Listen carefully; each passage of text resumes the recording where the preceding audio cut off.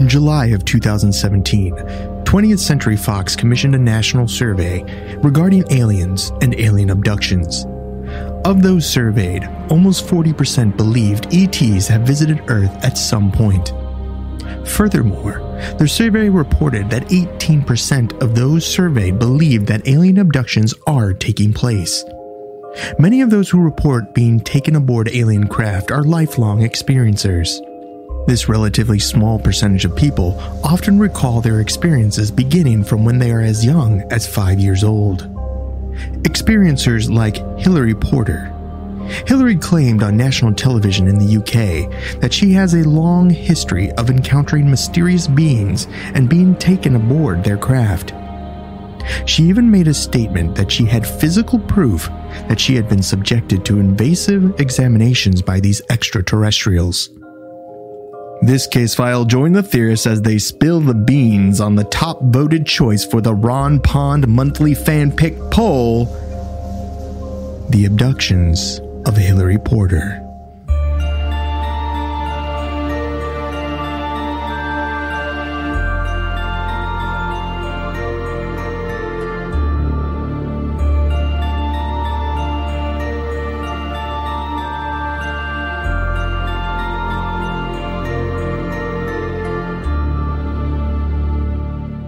Welcome to Alien Theorist Theorizing Case File 190, Hilary Porter and the Council of Beings.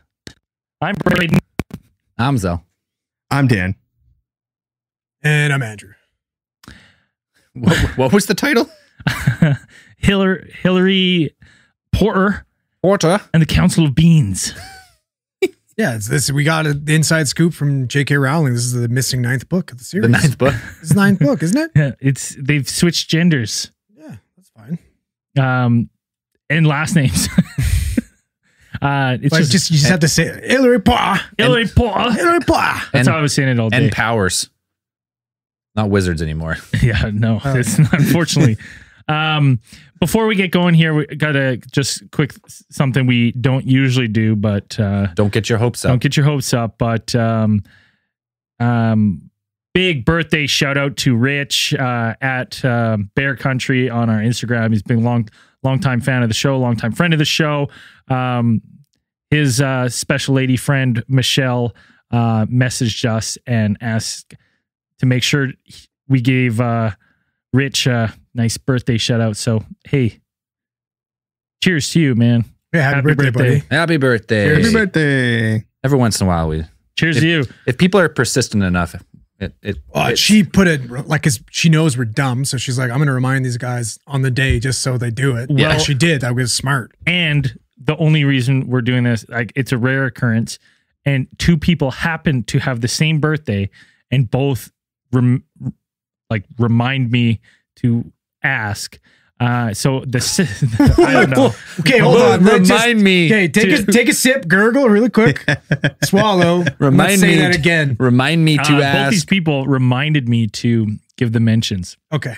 The second one is for Vanessa. It's her 22nd birthday, and she's currently partying it up in Vegas. Lucky. And her special man friend Jonathan messaged us. He actually made me laugh, and the only reason I gave this shout out is because he said, "Hey, I've never listened to this show. I have no idea what it's about, but my girlfriend, she's obsessed with it. I don't know what it's all about." Sounds like a cool lady, man. Yeah, you should.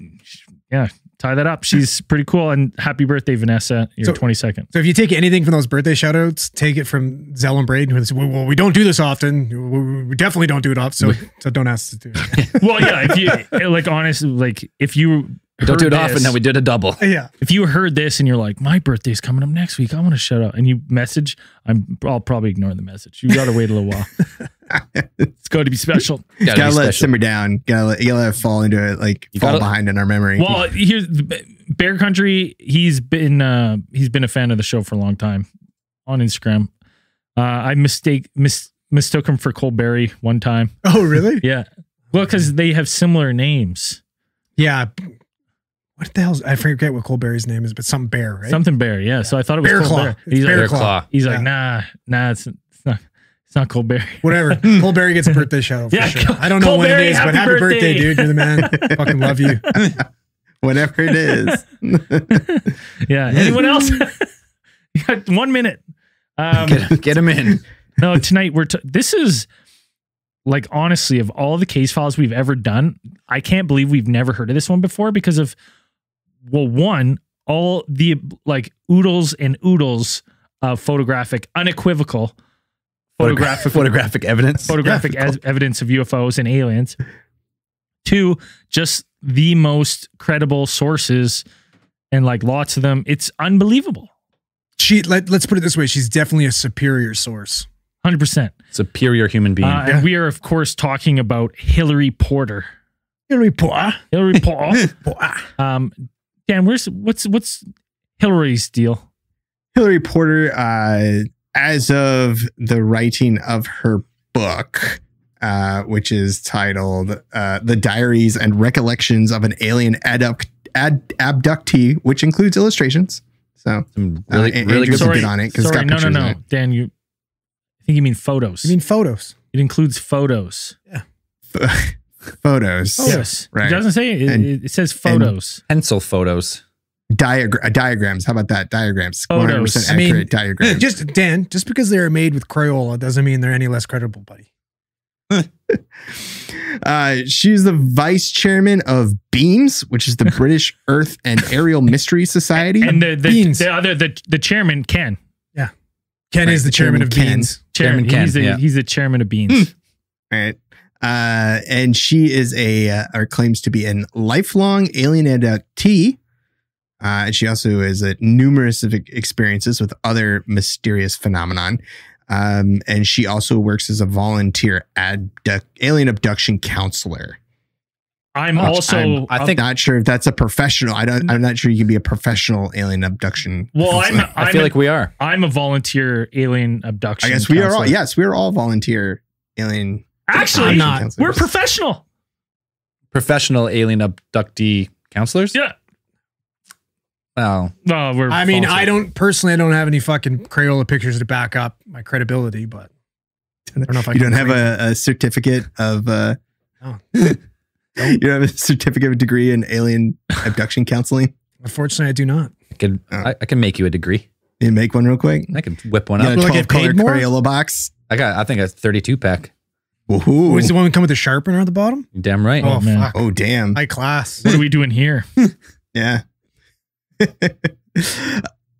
Hilary Porter is or claims to be a person who has experienced a number of mysterious alien phenomena throughout her life.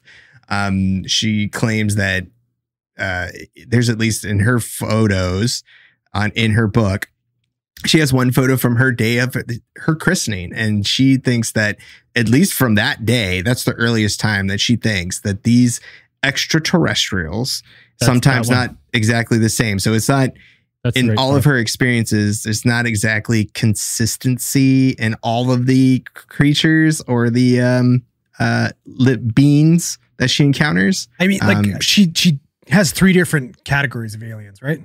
Right. So she has a couple. So she's been in contact with these beings for at least since the day of her christening. She claims that in this photo, I don't know if we're going to show it. Yeah, I'll show it in a second here. Okay. So she has a photo that she claims that the day of her christening, there is to be seen a hooded figure behind her grandfather who is posing for a photo with her, the rest of her family. There it is. Zell's pulling it up right there. So, and if you go back to it's like 84, they have a zoomed in one because it's hard to see on that one. So if you're watching the live stream, you can see what we're doing. If you're just listening to the podcast, it's beamsinvestigations.org. You can find her public PDF with all of her photos. Yeah. Right. It's a PDF of her illustration book that she has published. Beams. What was it? One up, right there. That one. So that's where you can see the operation in those two. So here, this was okay. You mean to tell me that weird shadowy thing is the apparition, not that giant, tall, freaky looking dude there? Right? You know what? I never had my eyes on him until now. Guy's terrifying. That's the grinning man. That's the grinning man right there. That guy is absolutely terrifying. Well, that's her grandfather there, apparently. And then that whitish, clear apparition in front of him is supposed to be what she interprets as a extraterrestrial being that was perhaps interacting with her on this occasion. And she's a newborn here. Like she's a baby. Yeah. And she has that kind of mental capacity where she's like, I remember this day and I remember staring at this being and I have photos to back it up. She's a superior human being. Superior DNA. That's what she was chosen for a reason. She definitely says, like, in this picture, you can see me as a infant. I am looking in the direction of this apparition. So therefore, she assumes that she was perceiving this creature or this whatever this being. So she's thinking that this was a day that she started perhaps being marked for abduction or observation. And if you're just listening, we'll explain it. It's a family photo from 1946. And yeah, she's a baby. Like they're standing in front of a stone building, and there's this by the church. I'm pretty sure the church. This is the day of her christening. So okay, it makes sense. Yeah, that's her church. And yeah, over the shoulder of, I'm guessing, like her father. I'm not sure who that one is. I know her grandfather is the one who's standing with the slick back hair. This guy's fucking terrifying. It's fucking Lurch. He's humongous. So yeah, and I believe she's being held by her godmother. Okay. So yeah, it's like a little a wispy apparition over the shoulder. Right. It's a ghost. Looks like a ghost artifact. Looks like a ghostly. You could definitely say that, and not any kind of camera issue from 1940s. It's like that's a standard. That's the height of technology back then. Come on. Like that's 100% ghost. Alien. So even after this, her earliest memories of her actual earliest, recollections of interacting with extraterrestrial beings, it says that come from when she was age 3. And she recalls long robed figures entering into her room without going through doors or anything like that, like opening something like a portal or coming through the walls, and being able to hand her some sort of which she assumes telepathically controlled ball of floating plasma. Like they presented her with this glowing object about the size of a tennis ball, she says, and then they would just kind of tell her to think at it, like make it do things, and the ball would float around the room, and she found that quite entertaining as any 3-year-old I'm sure would. And any 33-year-old also. Yeah. Right. Yeah. Us too. I'd be impressed. Cool. I'd be fucking pissing my bed. I don't know nothing to do with that shit. But aside from that, it must have been a warm up, because then apparently they would show her images on the wall of her nursery. So somehow project video images onto her wall. And she says now that she recognizes them for what they were, that they were actually depictions of struggles on Earth. I'm not sure if they were like her personal struggles, but she said that they were either previous or future struggles of Earth. Right. So to me, I'm like, okay, so like you're showing this 3-year-old like pictures of like Nazis marching down like in front of the Reichstag and like all that stuff. You can imagine like they play over when Cartman is fantasizing about founding the Fourth Reich or whatever. So it's just like they're showing her that, and she's a 3-year-old, and it's like I didn't understand at the time, but now I know, and it's like, oh, okay, right. So that happened. Yeah. Yes, that was the thing. She has she is a superior human being, so at 3 years old, her mental capacity is already through the roof. Sure. They were preparing her for something, I suppose. For what? Not quite sure. Not sure. But so anyways, besides these long these long robed creatures or beings that seem to hang out in her nursery, her next very vivid, and probably like, I think this is the first one that she really recalls, is the encounter with a reptilian humanoid when she was age 5 in the summer of 1951. Yeah, it's a specific reptile, isn't it? Yeah, it's a specific reptile in the sense that she goes, it's a reptilian, which we all know what that looks like.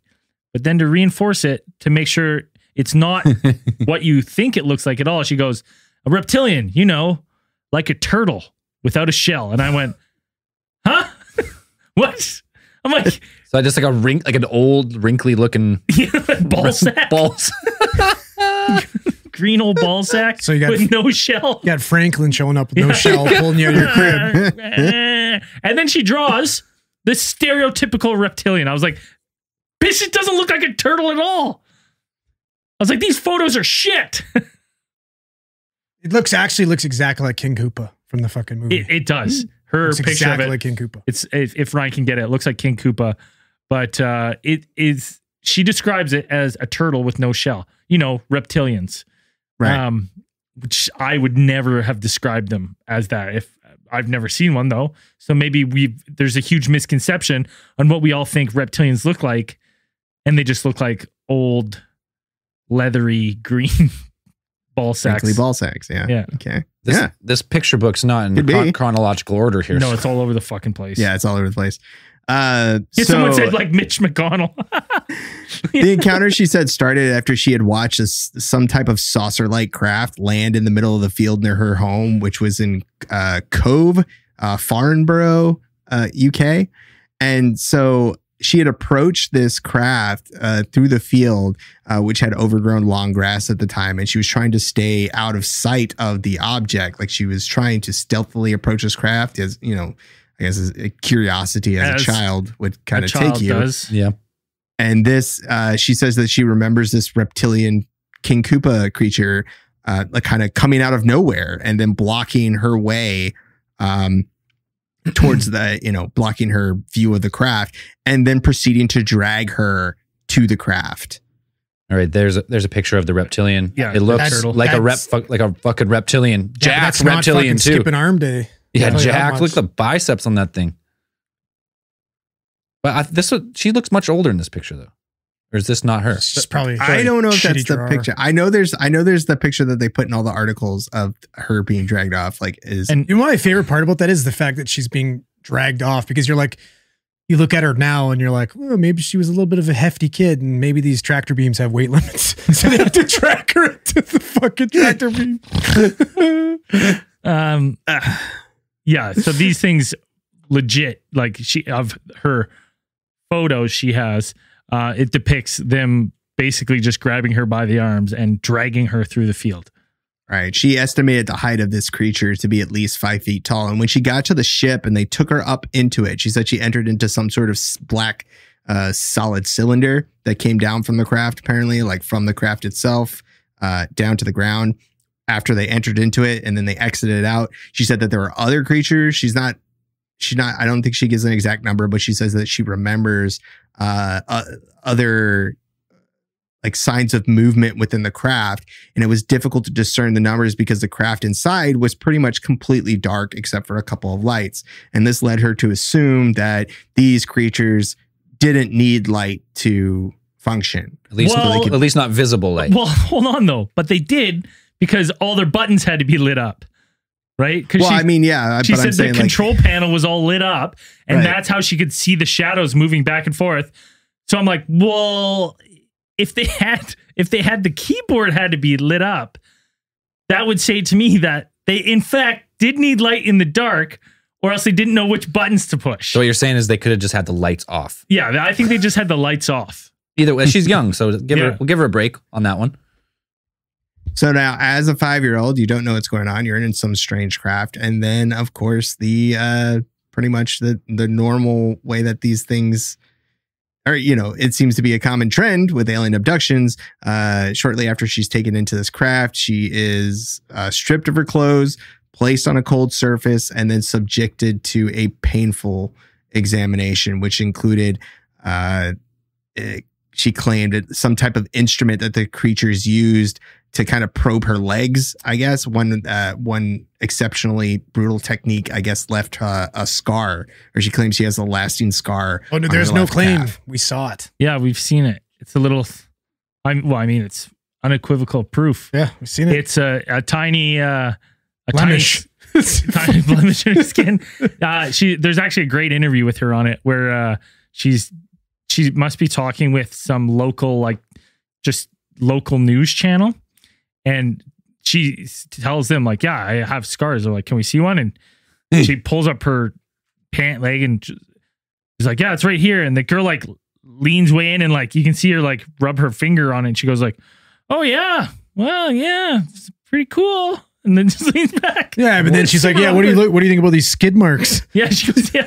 What do you think about? I got skid marks too. And we're like, well, she said that they were scoop marks, like they scooped something out of her arm. Yeah. Oh, scoop marks. Yeah, scoop. Skid marks. I was like, that's no. Like a tiny little ice cream scoop for your skin. That's what she's saying. Like that's definitely not what that looked like. You didn't. Oh, you were wondering why me and Andrew were giggling like little kids when she said that. Skid marks. Like, yeah, skid marks. I thought you just heard it as scoop marks. But she had fucking racing stripes in her now that pants. you say it, yeah, it makes more sense.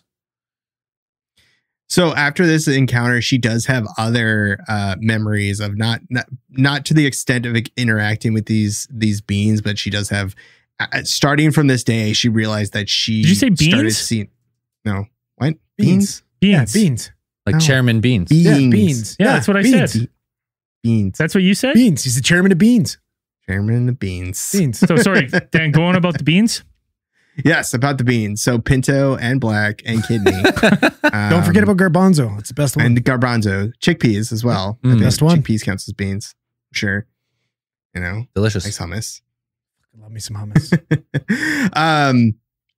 But the next one that she really says sticks in her mind is in 1955 when she was age 9, in 1955, age 9, she actually moved to another town. So she moved to Holly Estate in Farnborough, which is about 2 miles away from where she lived before. And here is where she said that she met one of her lifelong friends, Janet, and they managed to see a craft in. What was that? Oh, nothing. He was just doing his he just did Janet. Yeah. It's hey Janice. Janice. That's Terry Tate, Terry office Tate, linebacker. yeah. That's Simone's cake. Sorry. So during the summer holidays of 1958 or 59, she's not 100% sure.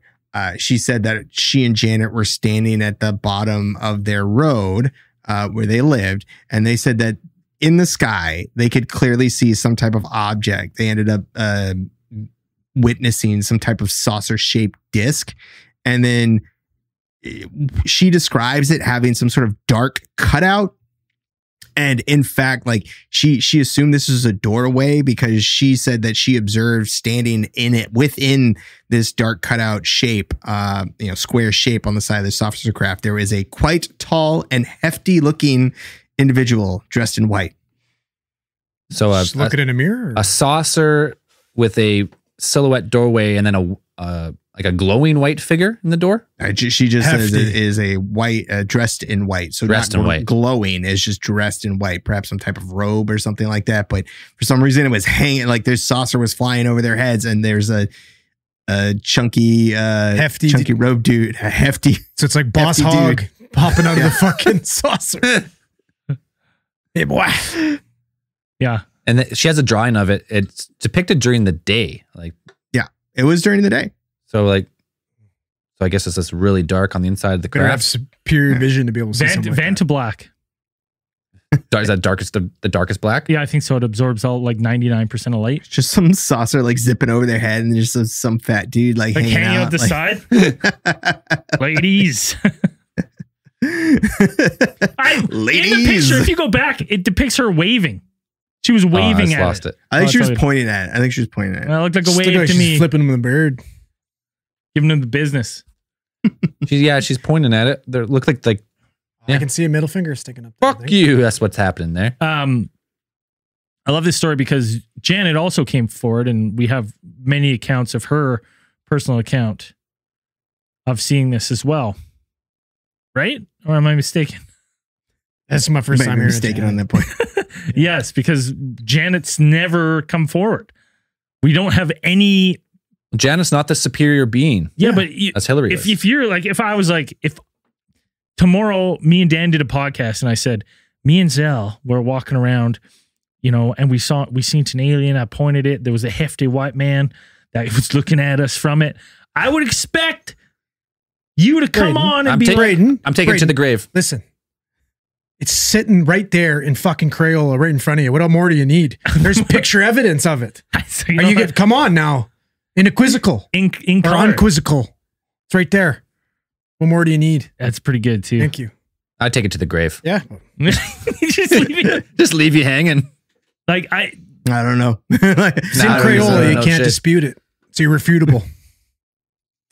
What else do we have with Her next significant sighting she has is in 1962, and this one was actually during the Cuban Missile Crisis, which she vividly remembers.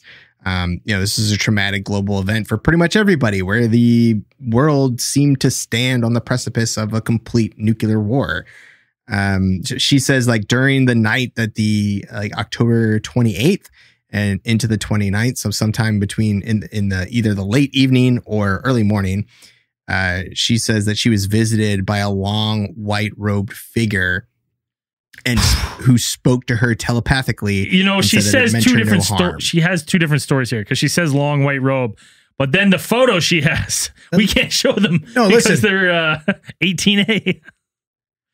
Were you talking about this guy here or no? Oh, okay. That's the photo of that Nordic one.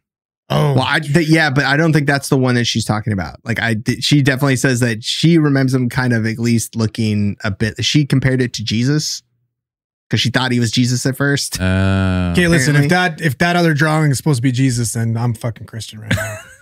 She said, well, she compared it to Jesus because she did say that when she looked at its hand, it was holding the hand in the typical way that you'll find statues of Jesus Christ, where it's kind of like the first, thumb and index finger and your middle finger like up, and then the two other fingers like closed. Let's see it, Dan. Down. Can you do it for us? Like that. Whatever. Oh, okay. Yeah, that's the symbol. That's the Jesus hand Jesus symbol. throwing up gang signs. It's like it's like the sideways, typical, you get the Buddy Christ. Yeah. Throwing up gang signs. It's definitely not. She definitely didn't say Buddy Christ, so he's definitely wouldn't give her a thumbs up. She should have, because that's way more universal. But like you guys said, this led her to believe now, when she goes back and looks back on the experiences with the the knowledge that she has now of the different types of aliens or different races of aliens. She says she believes that this is probably one of the Nordic aliens because it resembled, it was the most human-like. Right. Yeah. But she said that it communicated with her, told her everything was going to be okay, or it was not going to cause her any harm. And then that was it. Like, that's all she remembers, or all she recalls from that night. So that one doesn't want do her any harm, but the ones who pinned her to the table and scooped flesh out of her. Well, but later she says, like, she's on record saying later that all the aliens' intentions are evil, and the good memories that people have of them are like been implanted in them, and they're not real. They're like fake memories. Yeah, okay. So, come on. In 1969 is probably when she starts to feel like definitely these creatures or these beings mean her harm of some type, or are not as benevolent as she might think. Because on December 23rd, she suffered a miscarriage, a traumatic experience in itself, at 20 weeks, as she said. Oh, late. And, late one too. Yeah, really late. So after this, she says that she had a follow-up visit after the event, and she was going to a female doctor where she had been before. In her book, she says a female doctor she had been before. I'm not sure this was like her attending doctor which had, been with her through the pregnancy. But she said that when she went to this doctor, she was shocked to find that they didn't have a record of her pregnancy. So this is when she said that she started to suspect that perhaps medical practitioners knew are the aliens. Not necessarily that they're the aliens, but that perhaps they had knowledge that the alien hybrid program. fetuses were being implanted in women. So they're part of the cover. Right on it. But why would they know? Like, all right, I don't want to pick this apart too much, but like, why would they not have a record then? Like, say if they were in it, like, wouldn't they fake a record to be like, yeah, you had a perfectly healthy baby, glow up? She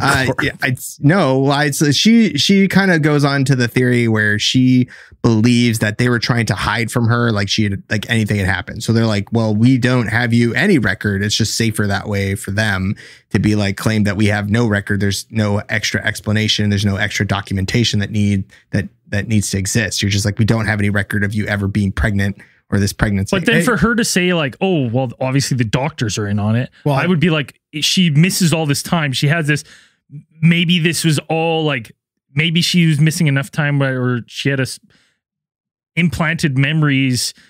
For her to tell all her stories and be like, the doctor's got to be in it. I'm like, well, why wouldn't it be the aliens? Listen, like, you know they're already in on the pandemic, so come on. Yeah. These guys are pocketing money from fucking Left and right. So she has a hybrid, like, miscarriage, She hybrid baby that miscarriage. Perhaps that the miscarriage had been a result of an alien fetus being implanted in her, because she says she recalls during this event that the doctor, because she had the miscarriage during, I think it was like her mother-in-law's birthday at the time when she was married.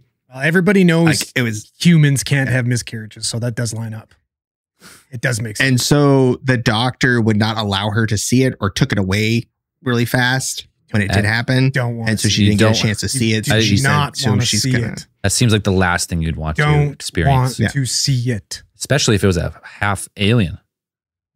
Well, So, that's why she says that perhaps that's why they wouldn't let her see it. She's saying that maybe if she would have saw it, she would have saw that it was some type of, it would have had features that she could tell that it was definitely not a human. Or you'll be traumatized for the rest of your fucking life, because it's not a pretty thing at all. A very, very awful. It's high possibility that it's also happening. Fucking traumatizing. So the doctors are in on the scam. This is what she begins to suspect. So in 1972, Hilary's daughter is born, but prematurely, and she weighed like 2 pounds and 11 ounces. Oh shit! And after the birth, in her book, I think there is some evidence of like complications or something during the pregnancy or during the birth, and she said that she had to receive stitches after the actual birth, which caused her severe discomfort. And she had to wait at least 10 months to be able to receive corrective surgery to take care of the problem. Oh, brutal. Now, when she went into the hospital, this reads like a just straight out horror story, but when she went into the hospital, she said it was kind of supposed to be like a relatively simple procedure, supposed to be kind of in and out. She was only supposed to be under anesthesia for like not that long, maybe a couple hours or whatever. But she said that the anesthesia pretty much knocked her out for 17 hours. And she says that when she awoke, she recalls it being around sometime probably about 4 a.m. and she felt the need to go to the bathroom. So she got up out of the bed, and on the way to the bathroom, she said that she felt compelled, or something just kind of triggered in her mind that she noticed or took notice of this light green cupboard that she had seen the day before. And she goes in and she says she felt like she had to open it or look what it was inside. So when she opened it, she said that she saw inside there pretty much no less than 30 jars of these deformed fetuses, which she said ranging from 3 months to 25 weeks. And that these fetuses were definitely didn't look human. Where's this green cabinet? She described them having large black eyes with no eyelids, it's just no in ears. the room, unlocked with her. It's just some large green cabinet. She's like, it's not even, it's not in any locked room. I think she just said she saw this green cabinet and she had to she said they had feet, but no toes. So she had a snooze for 17 hours. Right. And then she goes in the creepy fetus room. Yeah. She must have had fucking Michael Jackson. And it's like, well, I got to go to the bathroom, but I also got to look into this green cupboard. That was probably glowing. I don't know. Yeah, 100% glowing with some smoke, and the doors were like. Yep. The Jumanji music's playing in the background.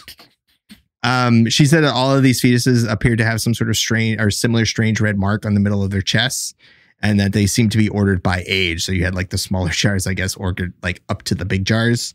So this is still in the hospital. Yeah. It's This in was her she was hospital. still in the hospital. Wow. Could have been an alien spaceship at all, for all we know at this point. So it could just be a false memory could have beamed implanted. her up already. So she just checks out this cabinet. There's a bunch of jars of developing fetuses in jars. Yeah. Right. Alien. Definitely that don't appear to be human. They have small eyes, less facial features, and they look like, I guess, like a gray, little alien like gray. that. I guess your typical description of a gray alien. And so, she went to the bathroom and then she kind of didn't think about it, I guess, because she says she went home and she didn't really think about it until way later. The alien I feel like that fetuses. would be in your fucking nightmares for the rest of your that life. would be probably in the forefront of my mind Come the on. entire time I was in Didn't that think room. about it. We'd be I leaving wouldn't there have and be been like, able to sleep. it's not I'd a be big like- deal. I'd be like, somebody needs to fucking know about this. Like, Whip that thing open. Like, why are you guys keeping jars of fetuses in the rain on the way to the bathroom? It would like, literally be my first question when the nurse came to check fuck? on me. I'd be like, what's with that green cabinet full with all the alien babies who in the there? fuck did you hire to decorate this place? Because this is a problem. That's what was she? So she got stitches. So was she on like some type of like anesthesia or something? Like, well, that's hallucinating, what I said, that she had to go under for anesthesia for them to remove these stitches. Okay. Or to actually, I don't know if it was some sort of corrective surgery, some sort of corrective process that they had to do. So they had to knock her out for it.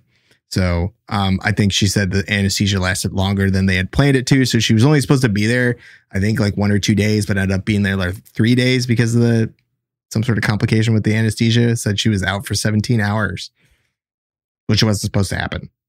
Yeah, I don't think so. Conrad Murray. So the next one, she at this point, I believe she starts keeping like pretty much like a UFO diary. She starts keeping records of her sighting like mysterious objects and things like this. Pretty much anytime. She has pretty good recall of most of these events. Yeah. But there are some that stand out from the rest.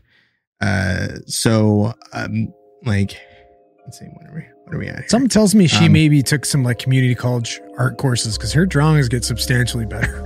Yeah. Well, I mean, it's a She matter must of have also, practice. I think she also got a degree in seismology at one point. Yeah. And do we want to talk about that when we want to come back to that? Yeah, Take a break? Yeah, Some refills, we'll or- come back to that. We'll take a quick refill beer When break she here. talks about her alien team up, Yeah, it's a intergalactic team up. nice After the break. a nice ET meeting on the beach. We'll be right back.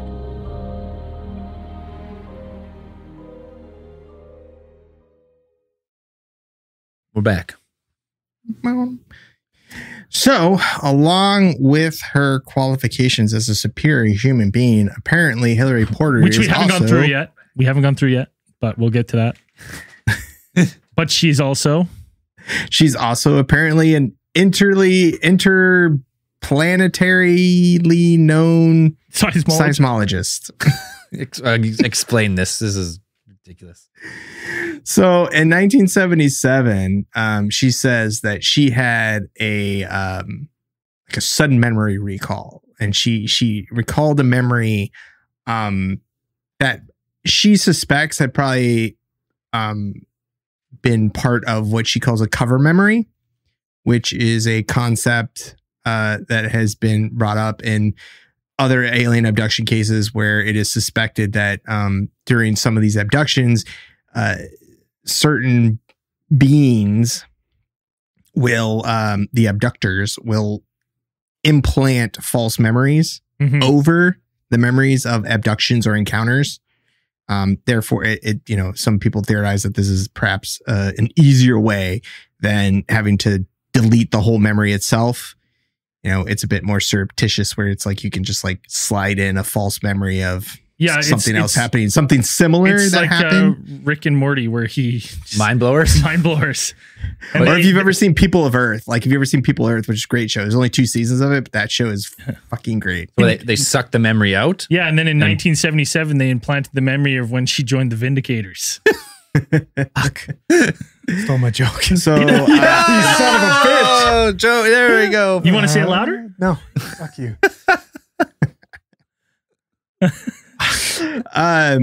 in this particular memory, Hilary said that she observed some humanoid aliens performing seismic tests on the breach of the River Severn, which is, I guess, it's east of, or sorry, west, over to the west of Cove or whatever. I guess a popular vacation spot or holiday spot.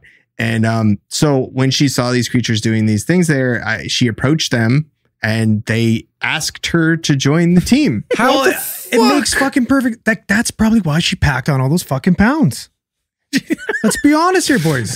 They probably go seismic testing. Well, they're like, all right, lady, you hop on this fucking diving board and just belly flop. Let's test it. Let's see how it goes. So, wait. So that's her memory that she recovers or she has. She's on the beach. There's aliens. Right, there's aliens on this beach, and she sees them, and graphs, and she knows exactly what they're in green coveralls. She says they're wearing like green coveralls, like they're just like they're suited up to do science. I guess they're on the beach. Like, they should be wearing fucking jean cutoffs, playing volleyball, listening to Playing with the Boys. No, they're doing science. They're doing science. They have to be wearing coveralls, and she just knows. She just knows that they're doing seismology somehow. Well, I don't think she knows they're doing seismology till they tell her. Actually, she goes up to them like, "You want to join the team?" Well, she walks up to them and she says they kind of like, she implies they just kind of noticed her, like noticing them. And they're like, hey, do you want to join? You want to help us out? And then they get her to run along the beach, which to Andrew's point makes sense that maybe she was doing the seismic test by running. I could see that. I could see them holding those little water glasses like in Jurassic Park with the fucking... Boom. Yeah, as far as I can tell, I don't think Hilary is not a seismologist. She's not a geologist of any type. She's never studied geology of any type. She's also not a vindicator. I'm going to tell you right now, she probably didn't get up to a pretty high speed either. No, let's be honest. She said after these creatures seem to appear to have completed their tests or their surveys or whatnot, they instructed her, like she said, to run down the beach, and they were like all going. I guess all the aliens were like, "Hey, run down the beach towards these houses that you see over there, and then head over to the clearing between them, and then enter into a vehicle that'll be waiting there for you." So she does that fucking badass, Rocky montage down the beach in Rocky 3, racing Apollo Creed. Well, I imagine it more like Ferris Bueller's Day Off, like just like jumping over fences and stuff, like running through fences. I imagine. And when she gets there, she says at first in her memory she recalled like seeing like multiple small vehicles, but then she says her memory kind of shifts, and then she actually sees or perceives a 20-foot oval UFO that is waiting for her.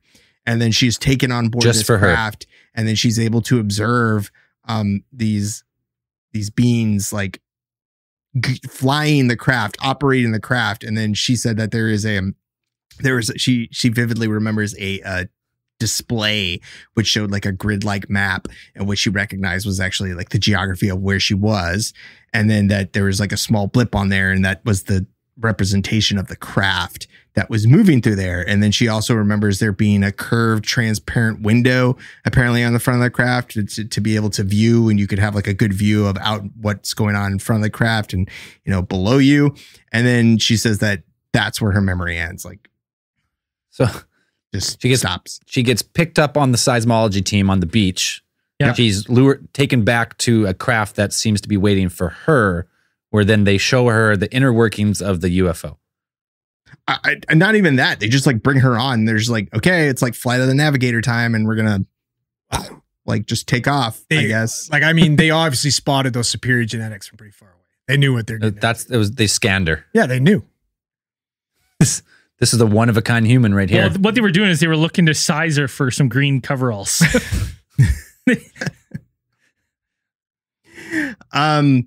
So after this one, I think is when she starts getting more, her experiences seem to be more and more, she becomes more and more like physically affected by this, to leave a little bit more physical evidence. According to her, in 1978, she said that she had observed a long tube-like UFO for a second. She observed this UFO moving over her neighborhood for a long period of time, or what she perceived as a long period of time. And this when it approached her, it actually somehow there was no mention of like a light or anything. It seemed to appear over her. If you're looking at the live stream, yeah, it had like one light, it had like a green light and like a white light on the back. And she said that when it hovered over her, she dropped down, apparently paralyzed by this craft. She was the only one present, but she did manage to drag her. It wasn't total paralysis. She just felt like she couldn't move, or she was having difficulty moving. Hey, it's Leo from. I have a just quick question. This is Janet there? No. So Andrew, can you kind of have paralysis like this if you're having a stroke or have a stroke? 100%. Well, definitely. You can have whatever side deficits in the situation. The only reason I say that is because of all the interviews that we've watched with her. Like, she has some serious face droopage, and I've questioned. I wonder if she's had a stroke or has had a stroke. She definitely looks like she has facial droop, like she has a permanent deficit from a previous stroke. Right. And definitely. When I read this about, she looks up, she's stroking out. She's has a stroke, and then is potentially paralyzed. I don't mean to try to make a joke. Hey, listen, I'll tell you right now, I've responded to fucking more strokes than I can count, and I've never heard anyone say they've seen a fucking spaceship or hallucinated in any shape or form. So yeah, and she also says that she managed to drag herself. Like, she managed to drag herself inside of the house. That lines up though with having deficits on one side, because one side of your body's working. Yeah, your other side's not. I'm just picturing Leo from Wolf of Wall Street when he gets all fucked up. Totally, man. He's running on the Quaaludes. He's just trying to crawl into the car. I'm not kidding. That right there looks like a stroke. Those symptoms, like the just paralysis, trying to drag your body like that. 100%. Maybe. And she says that she managed to drag herself. Her number one concern at the time was her daughter, because she was at this point, I believe she was recently divorced. Yeah. She was living with her, raising her daughter as a single mom, and she was worried about her daughter. I think even the time, like, I don't think she can remember. She did talk about like having a feeling that these things were here for her daughter. She was worried that the experiences that she was having, her daughter would be subjected to the same. She's got half those superior genetics, so yeah, prime target. Yeah, so she said that she managed to drag herself up the stairs to her daughter's room, and then she like flopped into her daughter's bed and would like fully clothed with her shoes on, everything, whatever.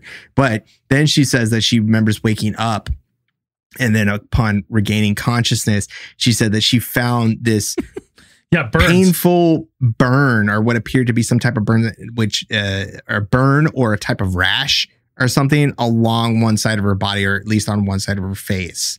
I mean, listen, I just want to do a quick little fucking disclaimer here. If you have to drag yourself up into your bed because half the side of your body's not working, call 911. You're probably having a stroke. Yeah, fast. Time is brain. Yeah, fast. The faster you get into the fucking hospital, the faster they can do TPI. Like, just don't do that. Call 911, please. So, well, she doesn't do any of those things, and she has facial, arm, speech, time. She has this. She wakes up with this really bad rash that she said that, or it's some sort of painful rash on the side of her face. She said she tried to apply an ointment. You know why? It's because she was dragging herself face down through all the poison carpet burns on the side of her face, hence the skid marks. It's all making sense. But it's a good thing though, because it was only a Saturday morning and she had no plans that weekend, so she didn't have to go in public. No, and then by Sunday evening, the rash was completely. Did she take any pictures of the rash as a curiosity? Well, no. Or did she draw some fucking Crayolas? She drew a picture, so that's as good as a photo. Yeah, she drew some Crayolas, so that's fair. It healed up miraculously on Sunday. She's got superior genetics. She's got a healing factor, just like Wolverine. Yes, she heals 1,000 times faster. Can we get to the bottom of this really quick? Like, am I skipping too far ahead, or can we explain why she feels like she's being abducted more than anybody? What she describes as the turning point. Like, this is probably one of the most this last one, significant of her encounters. Now, she said on October 10th of 1994, this is what is known kind of as like the white jumper incident. Yeah. So she woke up this day apparently with she is a sufferer of migraines.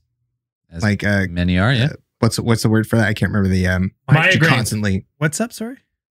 Well, when you she's like a serial sufferer of migraines. Like, she has migraines all the time. Chronic migraines. There we go. Yeah, I thought you wanted like the medical term. Yeah, I'm like, no. I was like, she's a chronic migraine. Sometimes Braden pulls through, you know. Hey, sometimes you get stumped on those low level words. Come to me. It's all low level words. That's why we work best as a team. Yeah. I mean, come on. Teamwork makes the Everyone dream plays a work. part. So then she woke up with what she describes like a strange bruise on her arm, like a bruise that apparently like she could see like veins coming out from it, like darkened veins, like going into it.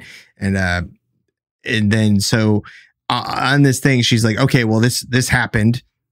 She assumed this is perhaps some sort of evidence of she's been taken, because I think at this point she's kind of accepted that she's been being abducted by aliens. Multiple And, times. Yeah. But the thing that apparently doesn't set her off that much, because she's like, well, I'm not going to, she doesn't go to the doctor, doesn't call 911, whatever.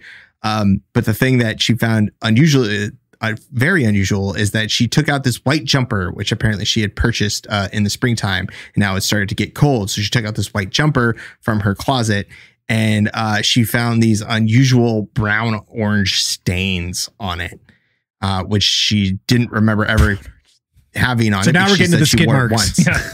Yeah. Full circle. Yeah.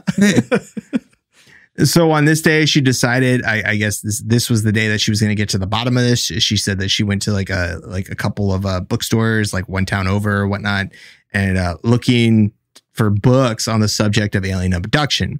And so she came across at least one book that mentioned a type of substance that a number of abductees had described as having a similar color to the stains that were on her jumper, or she had seen on her jumper. And she said that this book described that the book claimed that this substance would a lot of times evaporate after the abduction, so they would leave no evidence. And so she felt that she was actually lucky that this substance on her jumper was perhaps the same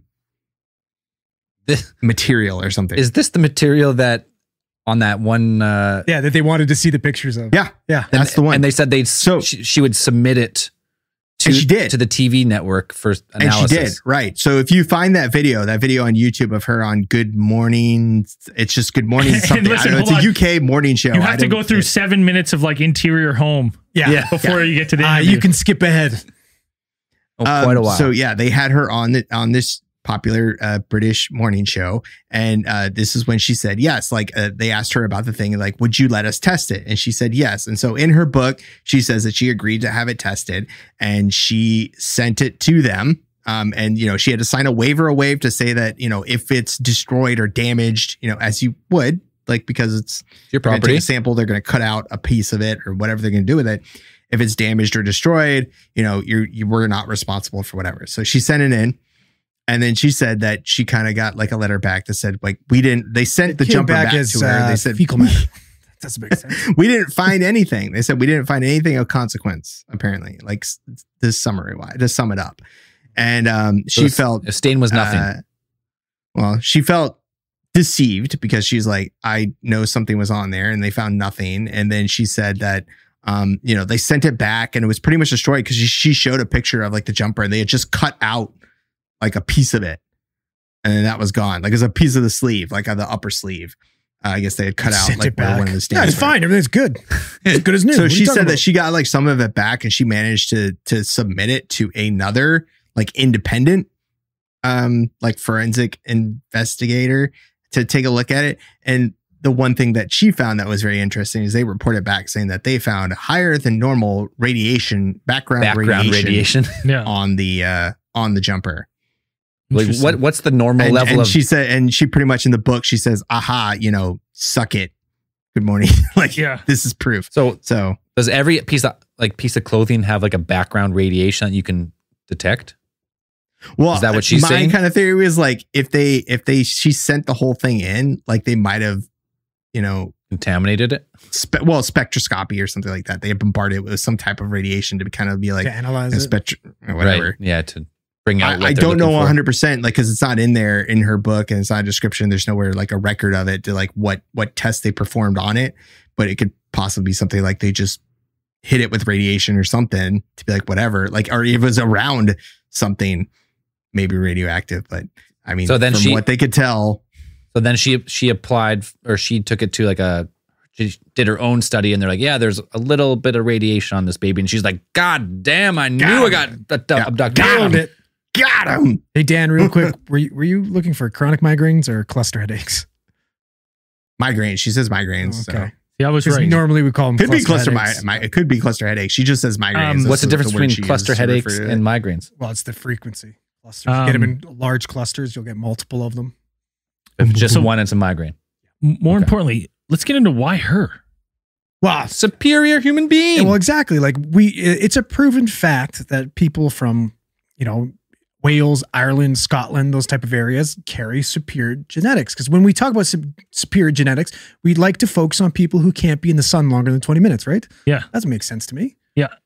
I find this really fucking is funny because like I'm half Irish, if you don't know this about me, and every ounce of my Irish DNA has resulted in 5'7" balding hairline at fucking 30 years old, and everything else, tiny calves, everything.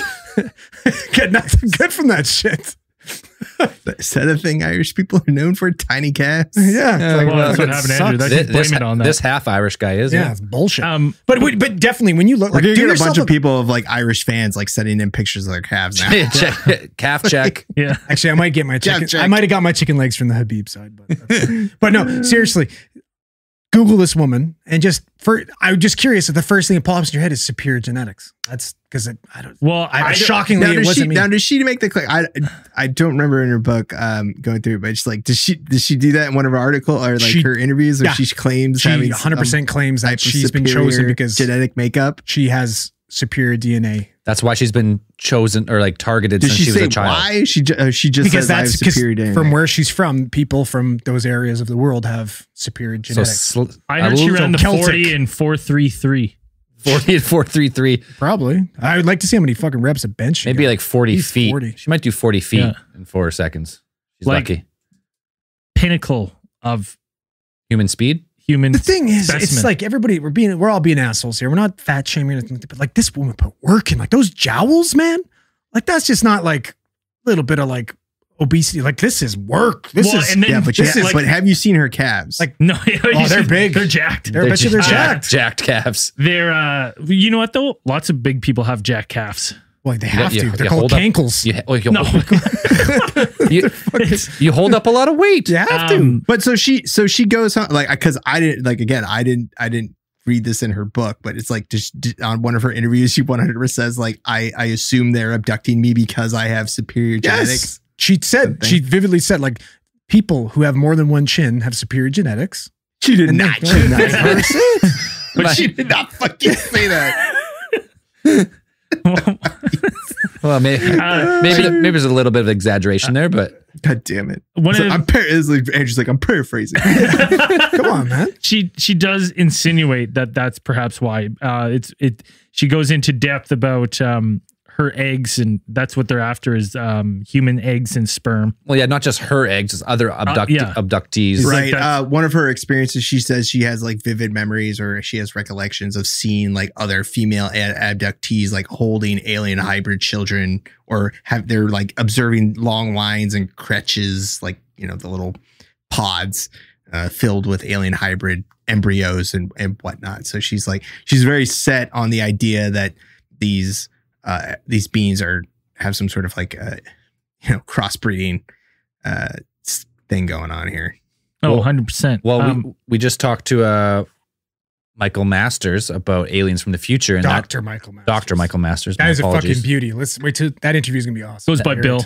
Yeah, he does. or His friends Bill. call him Bill. Guy We know parties. him as Bill. He does. He parties. We're cool enough to know him by Bill. Yeah. But that's what he was saying is that aliens from the future have lost the ability to like reproduce normally, so they are going back in time to take eggs from human Which females. makes sense because With superior look at genetics. the size of the little Gray's wombs. They would be tiny. The gestation Couldn't period do would it. last for the gestation period would be like 4 days. Okay, and if we're getting into the topic of like Mike Masters and his theories, Oh, you're just gonna drop it, aren't you? what?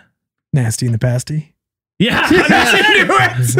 Nasty. Well, here's the thing. It's like, we talked with him about all these, why potentially are all these aliens coming back to the same people? And perhaps if they can time travel and it's various versions of us from various distant futures, what has seemed to be a lifelong experience of abduction has been her maybe being looked at by the small, let's say the Nordics, which are the closest to us. So maybe that's a few thousand years from now. They checked in on her throughout her life. And then because we have the Nordics have this log of like, oh yeah, we abducted this person in these times. Maybe, you know, another 1,000 years in the future, it's the tall grays, and they're coming to see her at various different times, right? Bunch of follow-up appointments. Exactly. Right up until reptilians and stuff where they no longer care. They're just dragging her through the house. like, we don't care anymore. Like, we're so far beyond you. Where's Mario? Yeah. But like, you know, I could see something like that.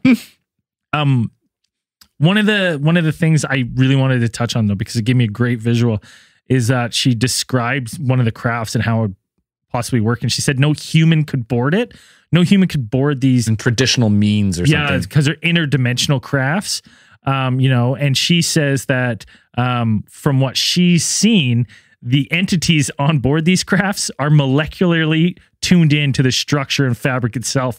And I just imagined a saucer, you walk in, just a bunch of bulk-held bills with their little bodies just dangling around because their just heads are part of the bulkhead. Random body parts sticking out of the fucking ship. Yeah, she does throw out the idea that perhaps these creatures operate on a kind of different like existential vibration frequency where they exist on a different vibrational plane, because she's like, how else, you know, she reasons this by saying like, how else could they seem to pass through the walls of my house and like come through and visit me without using doors or anything like that. They seem to just step through the doors, you know, seemingly immaterial, and then boom, and then they're solid as anything. Like, she said they like seem to like come through the wall, like a light emitted from the wall, and then these beings would step out. There's actually, I'm going to show one more picture. It's maybe the greatest photograph that she says. Sexy. It's the short grays coming out of the wall. Right. Yeah. One's doing a sexy crawl. Oh, that's the one that she said. Yeah, there always used to be she describes a number of grays and multiple occasions coming to visit her, and she says that there's one taller than the other one's one, and she said that she could identify the one that would always come up to her and seem to like look into her eyes. It looks like he's fucking trying. Like, I feel like that picture's seducing me right now. What she assumed is like he was trying to scan her mind, or he scanned her mind, so she called him the mind scan man. He's getting ripped tonight. So that sounds like a David Bowie song, so that should happen. Mind scan man. It's all right. It's something else. It's this tale. There's a lot to unpack with her story. It's a good tale. Because there's a ton to unpack. And like we're like honestly, we'd be here for days. Yes. It goes on and on and on. What do we think? What do we think it is? Is this woman, this genetic specimen, genetic freak like Scott Steiner,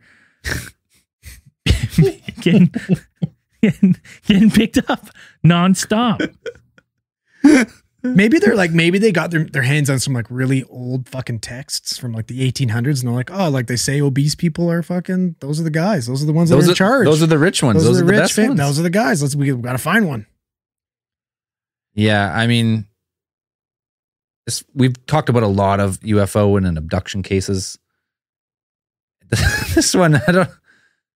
Hey, it's Crayola don't lie, man. The Crayola. Well, there's zero corroborating evidence ever against all her story. It's all her. No one is even like that's it. Janet. Where's Janet? For Janet. Where's Janet? What about Ken? What about the Master of Beans? Damn it, yeah, Janet. Where the fuck is Ken? Yeah, Chancellor of Beans. Chancellor of Beans. Chairman of Beans. Chairman of Beans. He wouldn't be hanging around for no reason. I think they're together. Right? Yeah, they are together. Yeah, they're together now. Yeah, they're the chairman and the vice chairman of Beans.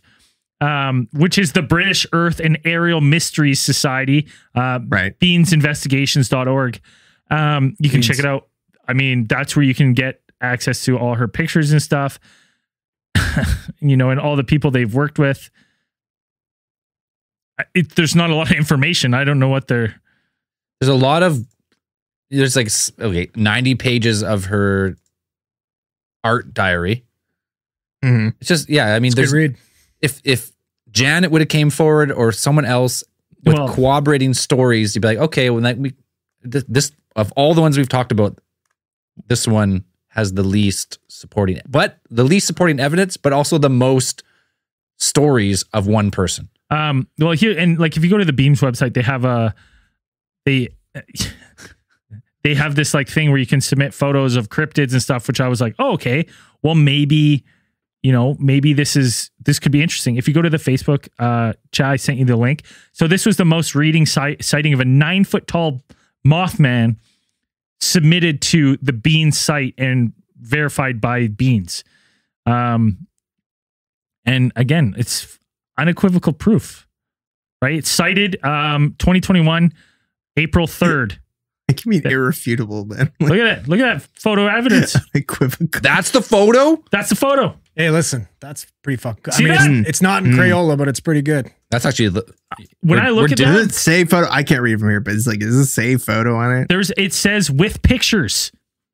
I mean, it says with picture. Is that the photo? That's though? the picture, Dan. Here's the Okay, opening. well, that's the picture, but it didn't say photo. Here's the opening text. Hi, Ken and Hill. In the early hours of the morning, I saw a Mothman-type cryptid creature outside of my back garden. I know this sounds absolutely absurd, but it's true. You gotta believe and it, that's man. is that the only picture? Well, when I look at that's the, it. Oh, so that was recently, huh? yeah. Oh, yeah. When I look at that silhouette, that's Mothman. That's him. Well, kudos for them. He's got for more. still He's getting, got more bat. I mean, more style. More Batwing style. Yeah. still getting reports. Mothman. That's the best photo of Mothman I've ever seen. Where's his antennas? Yeah. Well, it looks like he's got some hair Jenners. going on there. I don't see any antennas. Okay, well, final thoughts on this one, right? He's got a long hair going on. It's a Yeah. quarantine hair. It's for me, I'm like, you listen to the interviews and stuff and you see her point out her little circular scar, and the biggest problem I have with Hilary Porter is that when she talks, like even in the interview, she goes, I have a photo. And she hands these two news reporters a photo, and they look and they show it to the and you're like, that's not a photo. You drew it. You drew a picture. That's not a photo. I'm like, why would you call it a photo?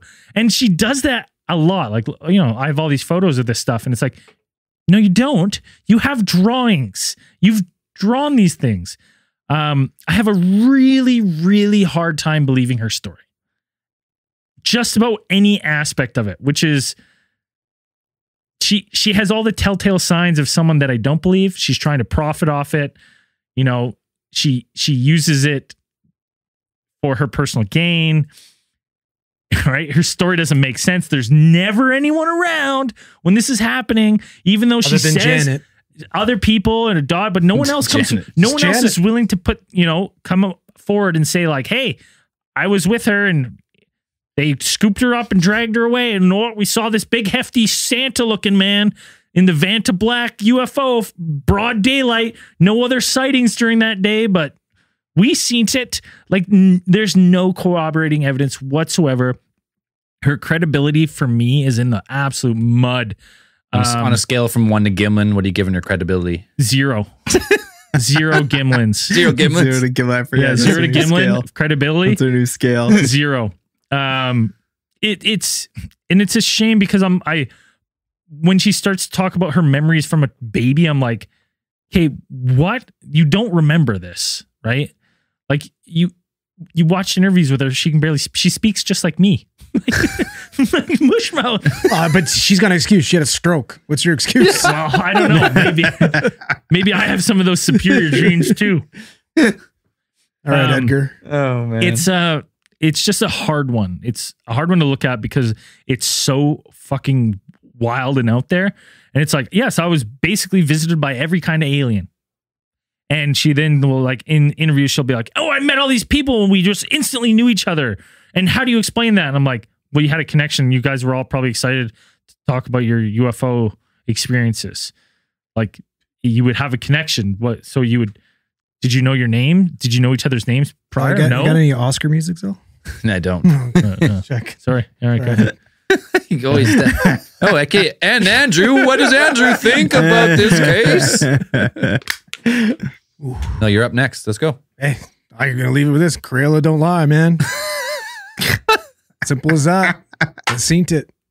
Looks legit to me. There you have it. I mean, I'm gonna give I'm giving her mad props for the amount of effort and detail put into her story, the countless drawings and interviews, and just the sheer amount of will to say that I've been visited by not just like the Greys, but the Nordics, tall Greys, reptilians. And all the medical professionals in the UK are in on it. The cowled ones. She's really put together quite the tale here. And I'm going to give her mad props for that. But as far as all the UFO abduction or alien sightings, encounters, low on the Gimlin scale for me. Fun story. Good for her. Like she's done her, she's kept at it. She's never let off. She's been doing it for a long time. So she's got bills to pay, man. Yeah. Sometimes, you come across one that just, the chairman of Beans would be pissed if she recanted. Sometimes you got to call one of these out. I mean, not every story draws interest to the UFO or alien phenomenon, and this is one that would push people the opposite way. They're like, no way, no, I'm not looking into this one. But yeah, Dan, what do you think? Yeah, the lack of corroborating evidence, the lack of a Janet coming forward and really backing up her story is the Chancellor of Beans weighs down. Doesn't give you any credibility. Definitely it sends it into like the sub-negative Gimlin scale down there. Yeah, we're getting on the Patterson side of the scale. you have a person here who is obviously like, she's intelligent. Like she's not a dummy. And what she's done, or they've organized this group to get together, and a support group, for lack of a better word, for alien abductees, people who think, or people who have experienced alien abduction. And if you read her book, and like if you read between most of the stuff, if you don't just go in for the alien abduction stuff, she has had a rather rough life. Yeah. Like she has suffered a number of traumatic experiences, which could probably trigger a couple of things. Like she said that she's never submitted herself to a hypnotherapist, other alien abduction cases have pretty much been like, that's the go-to. Yeah. You go to you do the hypnotic regression or whatever. Sprinkles. She said that she's never been motivated to do that because she fears that it would unlock something even more terrifying. Right. It seems like a lot of bad stuff has happened to her, and it's maybe one of those things where she's looking to blame outside forces. Right. For a lot of it. And it could be something like that. I could see it being doing something like that. Again, she's had at least the one it sounded extremely traumatizing miscarriage. She's had, I don't know if that was her only one. I think there might've been one or two, going through a divorce, having to raise her daughter on her own, also having these experiences or these, that are going on. She's unable to explain. She never really attended a therapist. She never tried to do any of that stuff or go to a psychologist. It seems like she just, and never reported any of this stuff to a medical professional to be like, this stuff is happening to me. Doesn't seem like it in her book, at least. Well, they're all in on it, so it's not going to help anyways. Right. So could this be a result of that kind of like a buildup of the trauma or something like that? I could see that possibly happening. But she also might, 100% believe that she's been visited by aliens. The one thing that really got me was that in a Vice article, there was a Vice article where they visited a meeting, like a kind of support group for alien abductees, and Hilary Porter and her partner, Ken, Chancellor of Beans, put some respect on that name. The chairman of Beams, chairman and co-chairman of Beans. And then they asked her, like one of the questions they asked her was like, what would you like to say, or what message would you send to the aliens? And Hillary replied with just hi, really? I don't think they mean us any harm. And I was kind of like, are you serious? They put you through, it sounds like in most of your stuff, they put you through super traumatic experiences. Like when you were 5 years old, they stripped you down and threw you onto a table and like subjected you to a brutal examination. Like that doesn't sound like, with lifelong scars. Anything, and skid marks. If anything, they might not mean us harm, but they definitely don't have concern for our well-being. That's weird because I read something where she said like they have all evil intentions.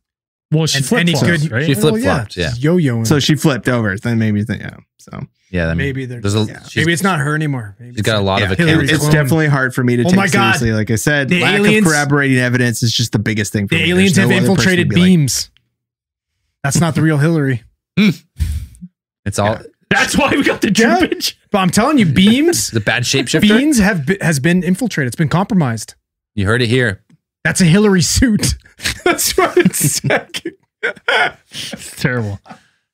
Anyways, sorry. Every once in a while, Hillary, every once in a while we come across one that It's a bad one. you got to get into them because they're part of the ufology, and you got to look into them. But Like I said, there's a hashtag look it up. There's a lot to unpack one- on this look one. it up. This one was fun to look in because it was like Oh, yeah. lighthearted and you get a good laugh and stuff like Well, 'cause that. you're But like, usually I liked it. Like I look what? forward to trying to like debate with you guys. But like when you're like, well, what do you think? Like I have nothing to say because this is so obviously fucking bullshit. Yeah. Like there's Yeah. she's disproved it herself with all these ridiculous stories. But what if?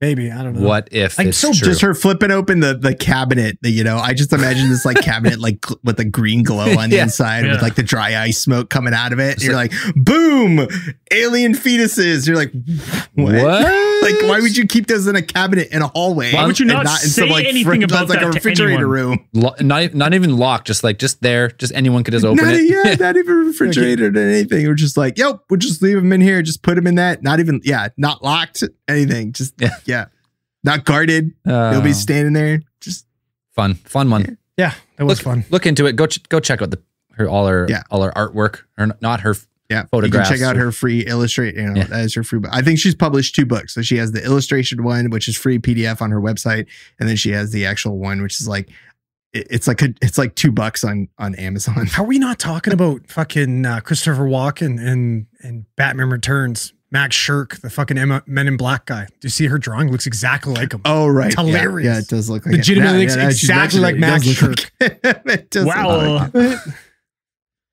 You know. We got to pull that Too bad he picture up in doesn't after say hours. anything to her. Like, Yeah. he doesn't After talk hours, the whole right. time of that Yeah, experience. dude, it's him. If he side by was, if she was side. like, he's spoken a really interesting cadence, then we'd have, what do you say? Unquizzical Unquizzical proof. Oh, God damn it. He said like, well, you know, Irrefutable. after everything. Yeah. Well, Wow. All right. Why Guess file 190. Let's keep on rolling. don't we get into a little bit of randomatron? Got him. Oh, stroking out Oh, again. brain's dying. Superior genetics. Yeah. Superior genetics over on this guy over here. Yeah. Mean genes. That was good. Oh shit. Space news! Gotcha!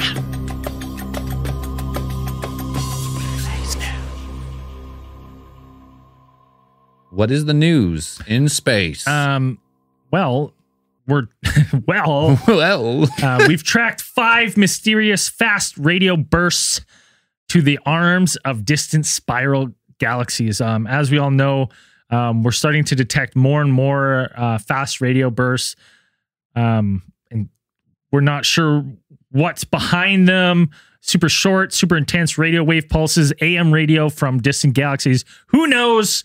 But we're starting to get better at finding them. So before, there was only around 15 of the thousands or so FRB detected to date have been traced back to particular galaxies. But now we're starting to get them in clusters because we're starting to think we're on the cusp of figuring out how these work and what's causing them.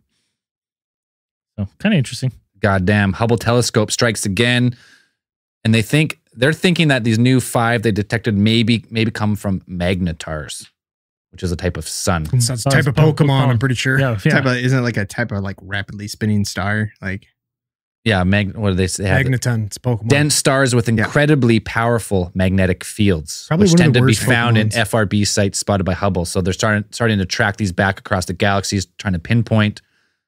So either a magnetar star or an alien planet with a Dyson sphere. One of the two. Yeah. Might have made the second part up, but We got any updates on Mike Tyson? You know how that's going? When they did the stuff in space. He's taking the asteroids. Asteroids? Yeah. He's on the asteroids getting fucking jacked. That's hilarious. Getting ready for his rematch with Holyfield. Do a cycle of asteroids. He bit off another mouse's ear and they had to put him in isolation. That's fair. Happens. What else I have? I didn't read this article. I just love the headline. It says, mysterious patterns suggest exoplanets could actually be shrinking in space. Everyone knows that's from the mining. That's why Pluto's not a planet anymore. Pluto's not a fucking planet. Relax over your scroopy noopers. You obviously haven't been listening to fucking Jerry. Pluto is a planet. Earth's greatest scientist. Yeah. I literally read the headline. I thought of Rick and Morty. I was like, okay, well, that's kind of funny. And then quickly I had, because we're all in person and I know everyone's been missing it. I hear it. I can fucking feel it. Got some Aurora updates for everyone. Hey-o. Tonight, no auroras. Probably low chance this week of seeing auroras. And by Friday, when you're listening to this, you already missed them if there was some. I'm surprised you didn't have any cue cards for that one. That's pretty good. Oh, I thought you were actually going to read this one about the giant, massive eruption on the sun's surface. No. That's pretty fucking badass. There was a huge eruption. How'd they get that picture? May 19th. The solar probe. It's not in Crayola. Was it the Parker solar probe? Parker solar probe? No, it's the ATT solar probe. The ATT solar probe. Our name's on it. So it does say Parker solar probe, but it also says our name on it. So a spacecraft captured a massive eruption on the sun's surface for the first time, and that was a Parker solar probe. So the chance of auroras may be here. Ooh. Probably not. Probably not. He probably got it right. But it is cool. The Parker space probe is going to keep flying by the sun for a while and eventually, with our names on it, crash into the surface of the sun. And burn. And we'll be part of that burning ball forever. Well, until we instantly vaporize on the way in. One more piece of space news. China becomes the first ever country to successfully land a rover on Mars. Did they fucking crash it on their first try? On their first try, the first country to do it on their first try. Everyone else has failed on their first try. I can't. Yeah, but they're also firing up death lotteries every time they go to space. Yeah, so every time they send one of these up there, someone on Earth has to die.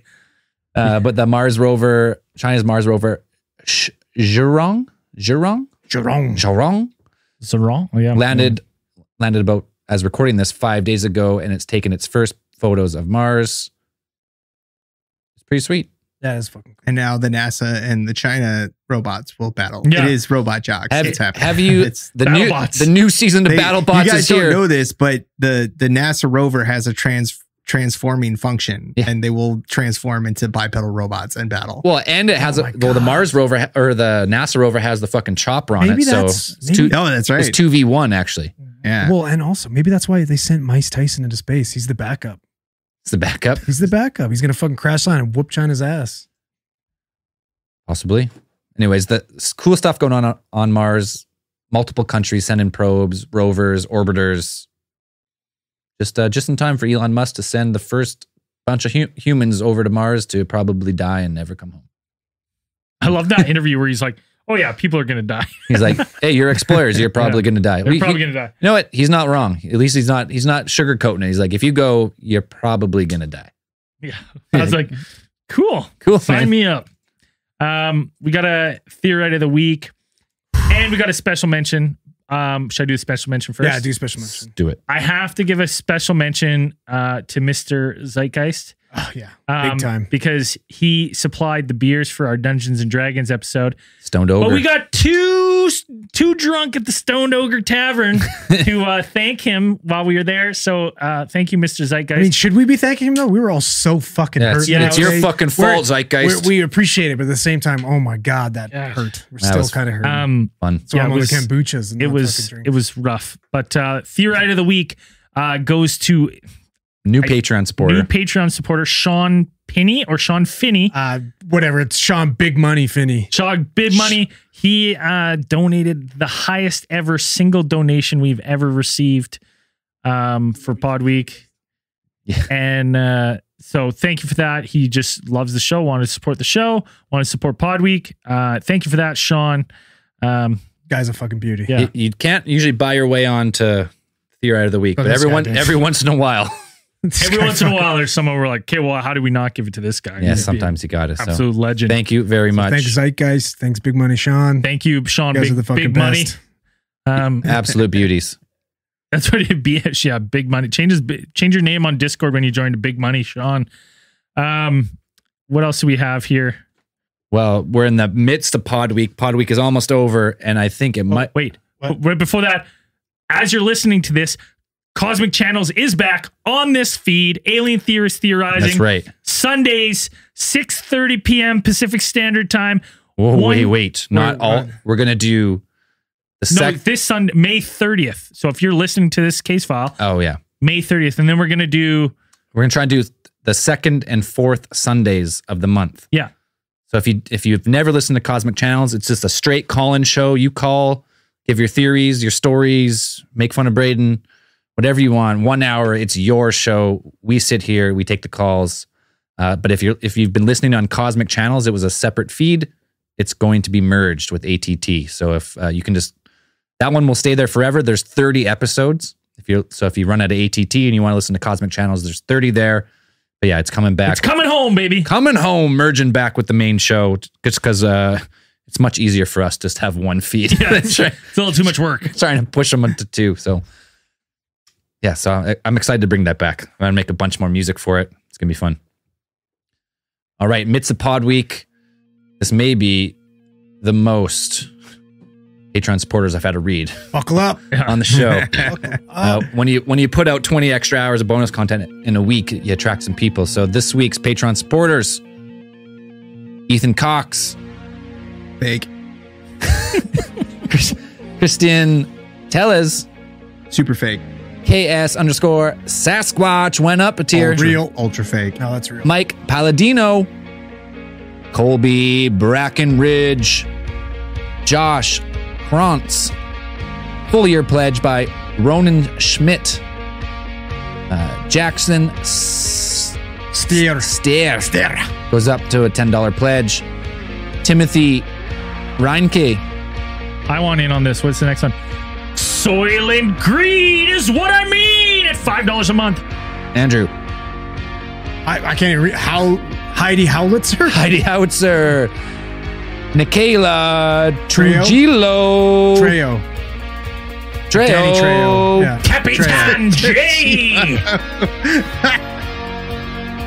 Oh, we know that. Jessica Gomez up to pledge $10 a month. Why don't you just say Jomez? Jomez. Lisa H, Saturnalian, that's a fucking dope name. Cheyenne Colin, Paul Nugent Brant. Hopkins. Who wants this one? John Avila. Jesse Holler. You don't have to get louder for this. You have to get closer to your mic. Joshua Negrin, from $6.66 per month to $10 pledge by Number of the Joe. Here's our man Sean with the $10 month pledge. Big money. Plus the big Money Sean. Big Money Sean. Adam goes up the top tier pledge. Woo! Make sure to message us and let us know how we can help you. Rachel Haynes. Tyler. Who wants this one? Holly McBain. McBain. I Am Legend 1994 and We actually got 3 more as we were recording. Gato Padre. Sawyer Das, Matthew Androlowitz, and you know who. Who? Ooh. Who? Who? Who? Who? Oh, you snuck in a couple extra ones. That was longer than the whole Yeah, whole I know. Zeltron theme song. And as we always say at the end of these things, keep those eyes on the skies. See you in After Hour.